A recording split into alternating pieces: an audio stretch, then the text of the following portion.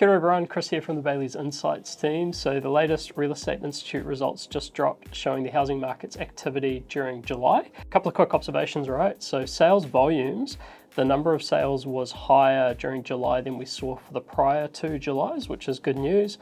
This was mainly driven by an improvement in the Auckland region.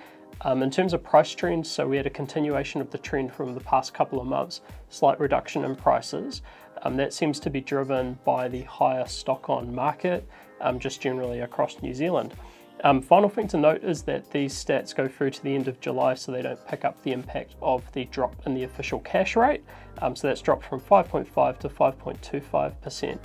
We expect over the coming months we'll start to see initially an increase in volumes, and then it might take a little bit of a lagged effect before we start to really see that on prices. If you want to get a bit more detail as to what's happening in the housing market, then check out our next housing market update video. It will be released in about a week's time.